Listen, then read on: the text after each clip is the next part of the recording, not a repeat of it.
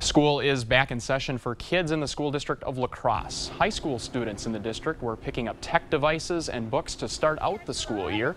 There is a soft start for middle and elementary students as parents and students are meeting with teachers.